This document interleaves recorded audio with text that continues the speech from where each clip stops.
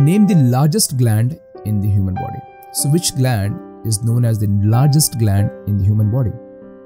Your answers are heart, lungs, pancreas or liver. So friends, this question was actually asked many times in many competitive examinations. So do you know the answer? The largest gland in the human body, and that is liver. Friends, the liver is the largest gland in the entire human body.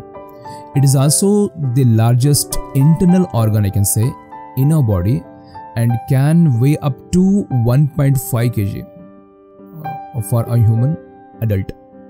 Okay, so see, it's a very biggest and largest gland in the human body. Okay, and you can say that even it's the largest gland in the internal part of human body.